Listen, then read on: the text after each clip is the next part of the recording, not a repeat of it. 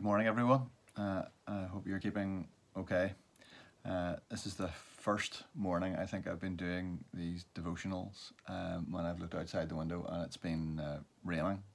Don't know what significance that has, but it seems strange to me that in our country in particular, after all this time, this should be the first morning it rains.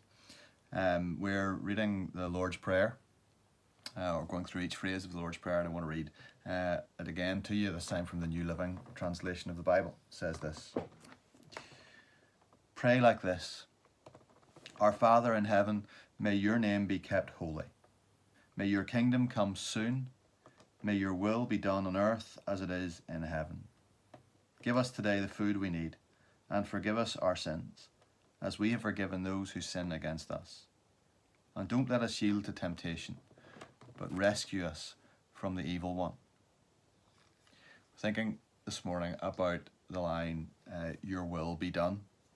And I have to be honest and say I approach this one at the moment, particularly with more trepidation perhaps than any other phrase in the Lord's Prayer, because whenever we pray, your will be done, I don't know about you, I don't know what it feels like to you, but so often it seems like it's a prayer of resignation.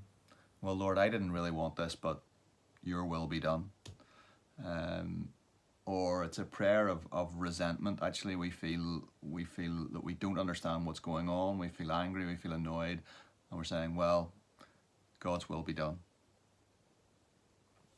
And there's something in that. I think there's something in that makes us think, well, what is God's will in this whole situation that we're going through right now? Are we just to throw up our hands in resignation and say, well, coronavirus, pandemic, 26,000 deaths in the UK alone, is that God's will? Is it God's will that this happen? I don't think that coronavirus is God's will, so to speak, any more than cancer or dementia or any other form of illness or suffering is God's will. But the reality is that how we approach situations of suffering, how we approach crises, how we approach difficulties can allow God's will to be done in us and in our lives. And so rather than asking the question, well, is coronavirus God's will? Maybe the question we should ask is, what is God's will for me in this time, in this pandemic? I think there are things that are happening in this, or through this, that could be God's will for us. Our reliance on ourselves and our illusion that we're in control of things, well, that's gone. That's gone.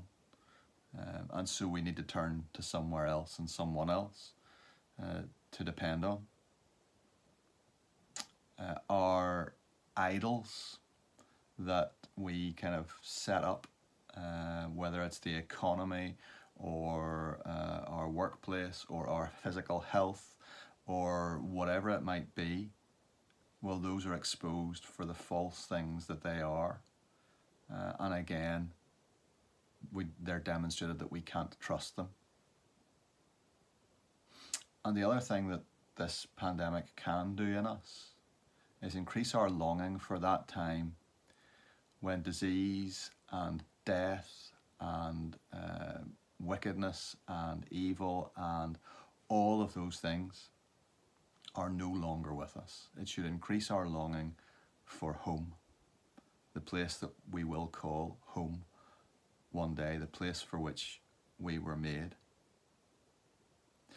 And so if it is God's will to use this time to do all of those things in us, then that's a good thing. Coronavirus is not a good thing, but God can bring good things out of this. We know He can bring good things out of this because He brought the best thing possible, the most amazing thing possible out of the darkest day in history, out of the cross.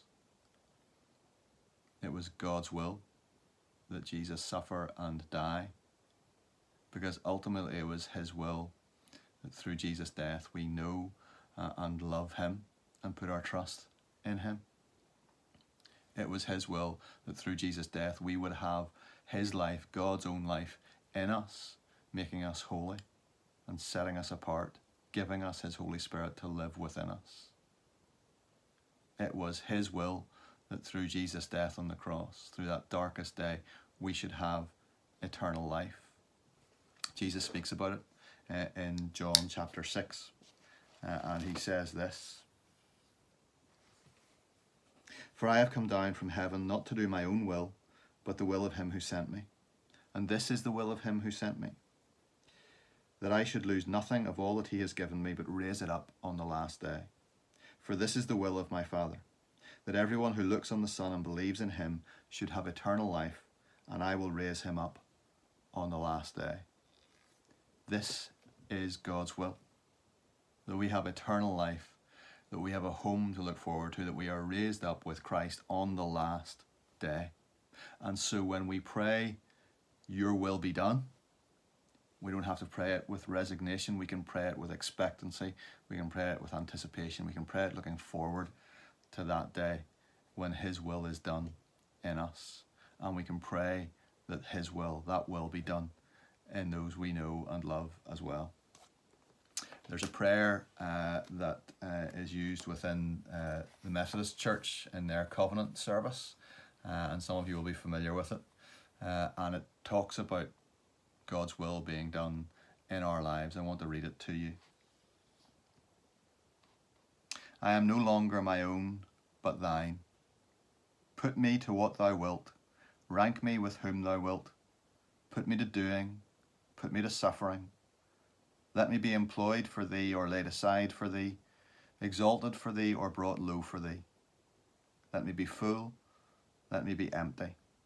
Let me have all things, let me have nothing. I freely and heartily yield all things to thy pleasure and disposal.